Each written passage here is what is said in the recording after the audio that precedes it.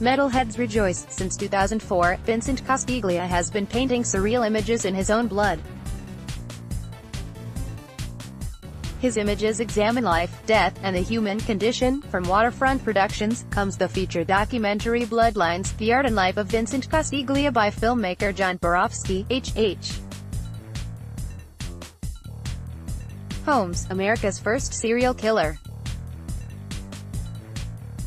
The reasons why Castiglia began painting in blood are explored in this emotional roller coaster ride portrayed on film. From childhood abuse to debilitating drug use, Castiglia paints with pieces of himself both literally and metaphorically. Borowski states, "This is a deeply personal film for Vincent and I am honored to have worked closely with him on the film.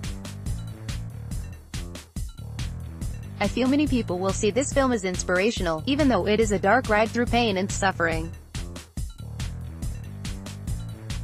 Vincent's life journey, much like his art, reflects both the dark and ultimately the light that shines through the darkness.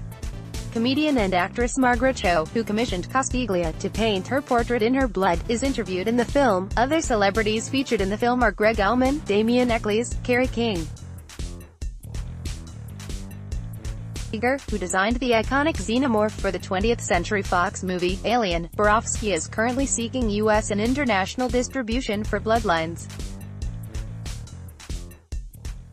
For more information, check out the film website here. Blood Art documentary exclusive trailer. Few artistic collaborations are truly collaborative to the extent that From Dusk Till Dawn. When it came time for makeup effects master Robert Kurtzman, the K in the